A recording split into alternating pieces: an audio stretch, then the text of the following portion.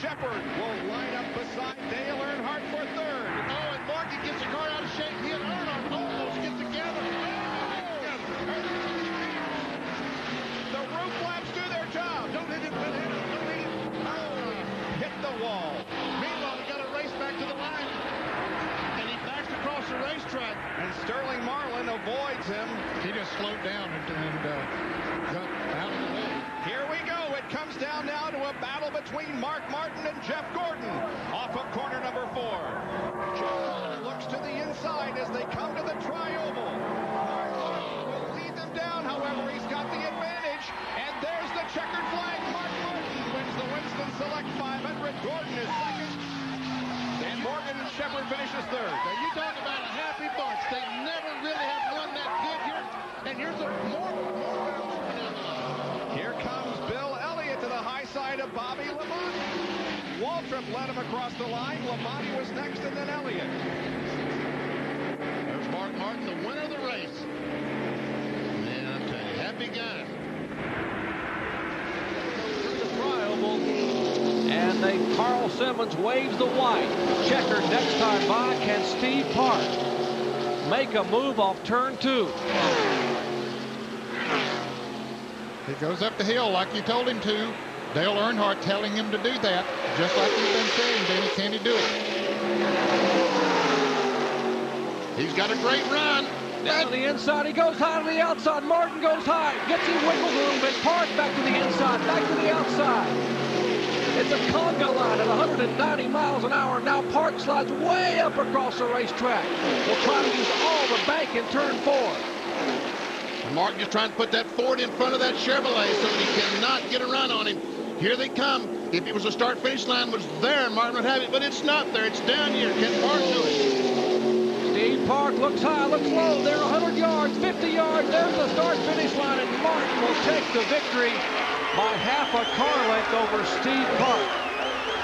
And they're racing for the battle. This is 33 feet 1. Kyle Petty battling for 4th spot, and the 4 car also in that group.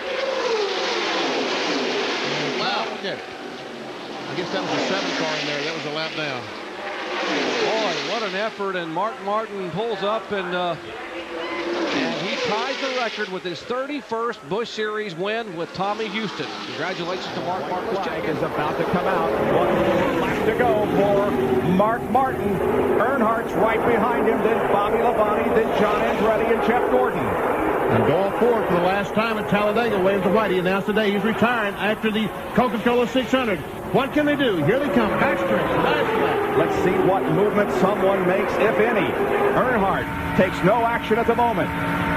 Everybody's staying in line. Yeah, he's got it to the full board, Bob. I don't know what he can do. Now he looks to the inside slightly in turn number 3, but there isn't a great deal he can do. He has to stay tucked in behind Mark Martin. They come through turn number 3, headed for turn number 4. Now on to the tri-oval. Earnhardt looks to the inside. Jeff Gordon is going outside, now inside.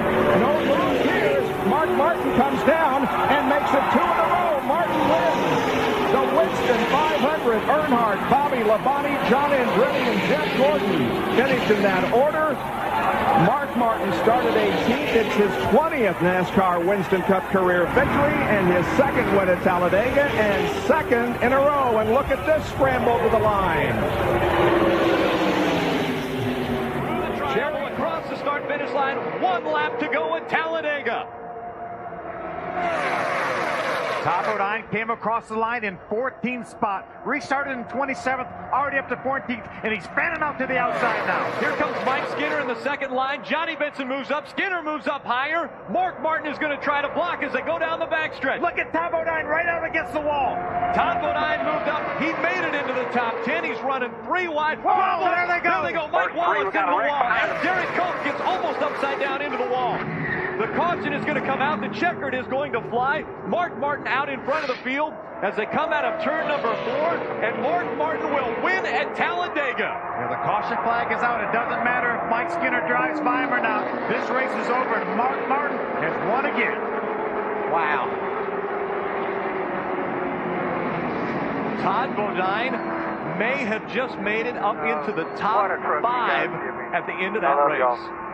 See all the Derek Cope had such a great run going after overcoming that flat left rear tire. Hard contact there. Top of your screen, that's Mike Wallace, the Geico Chevrolet. He's climbing out. He made some hard contact against the outside wall and the inside wall.